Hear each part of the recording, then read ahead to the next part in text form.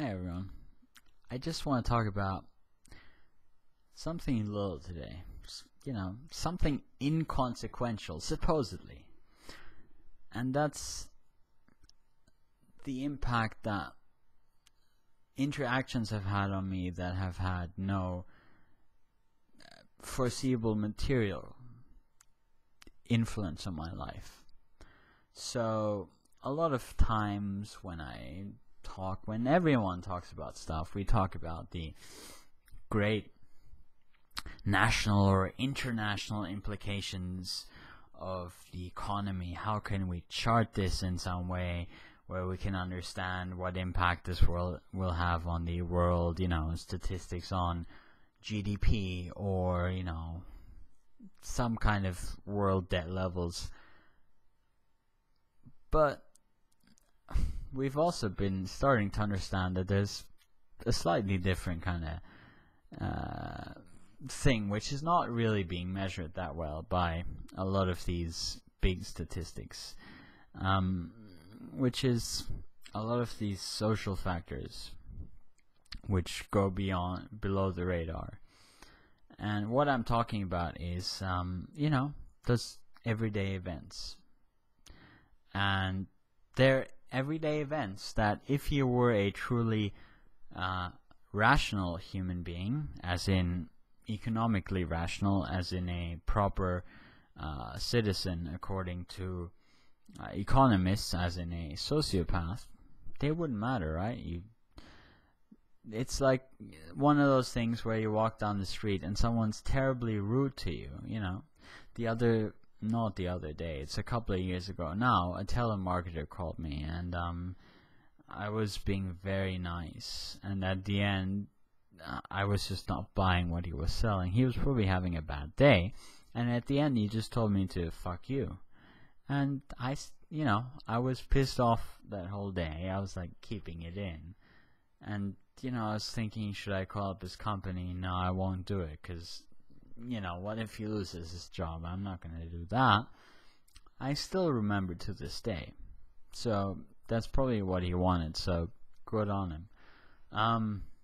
Other days in traffic, when I was learning to drive, I'm still a nervous driver. I don't drive a lot. But when I was learning to drive, I was a really nervous driver. And, I remember we have those big learning to drive signs on the back when we drive in Australia. So you really know when someone's learning to drive. I remember when those people that honked me, I remember pretty much most of the people that honked the loudest. Years and years later, I remember those people. The teachers that really hurt me in some way, that pulled me in front of class and made a fool out of me, I remember now, 15, 20 years later, I remember them, On the other side, I remember the good people and the good things. I remember the bus drivers that had like that happy kind of banter with me, and I was having a good day, and it stayed with me. I remember the person where I first came to Australia, and I was gonna miss out on uni for at least half a year, probably a year, because I got my application in too late. And she seemed to kind of, she was talking to me and she was being really nice, and I think she kind of slid it through somehow into the main pile, and so I got in that year, even though my grades wouldn't have been good enough for a late submission, so she must have put it in with the main submissions. I remember as well, early time when I was going to uni, that person that said hello to me, when I was just walking along the road and I was just having a bad day, being very anxious, who was just really genuine. There was no one else on that road, so I knew he wasn't making fun of me. So he was genuinely just really saying hello to me.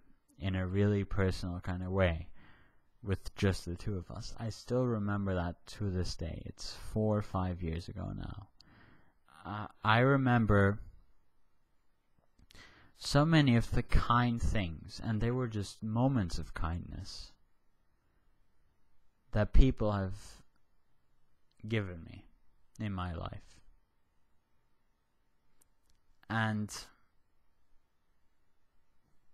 they're so meaningful to me because they are moments of kindness out of someone's life who had no objective reason to care about me, who had no objective reason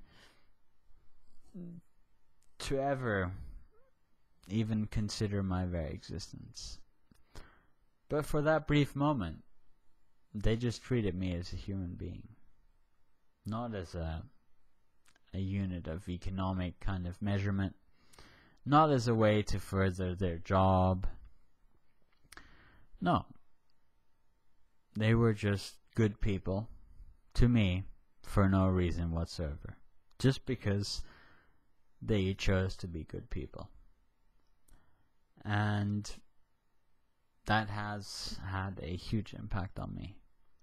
The impact it's had is I'm irrevocably influenced by them. I just can't go back. They've inspired me past any kind of boundary, any landmark. I want to be one of those people. I want to make people believe in themselves and society. I want people to help each other be better people. That's what I want. That's what I want more than pretty much everything else in the world. Because I know that if that happens, I'll be so happy that that's everything I want as well. But my point with the entire little spiel here is, those were not things that anyone is going to put into a well-defined system of anything.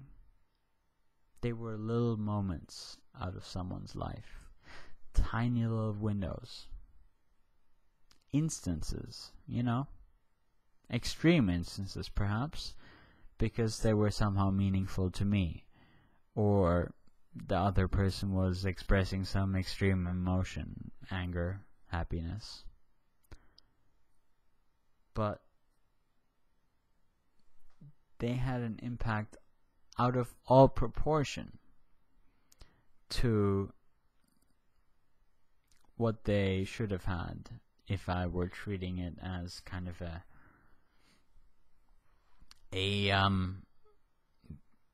calculating being that was just measuring up material gain, material loss.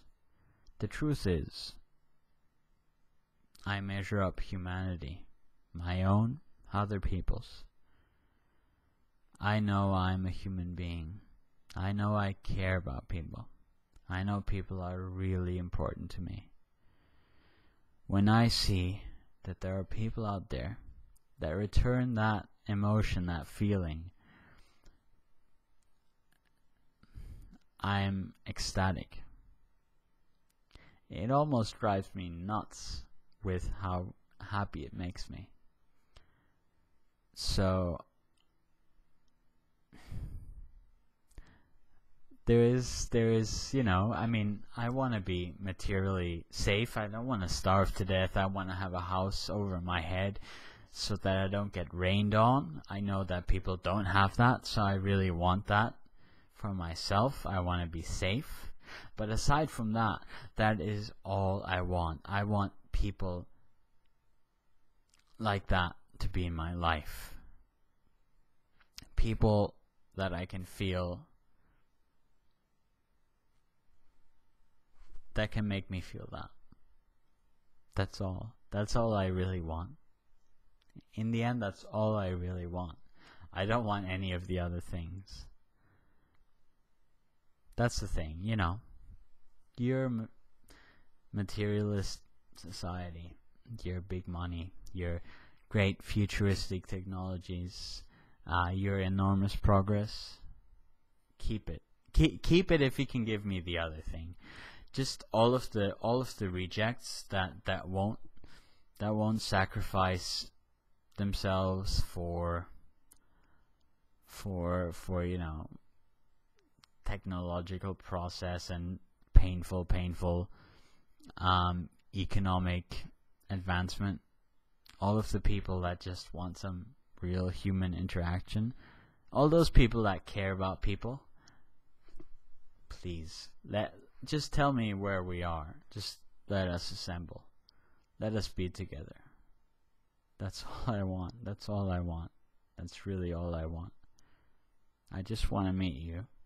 I just want to be happy, I'll see you guys all later.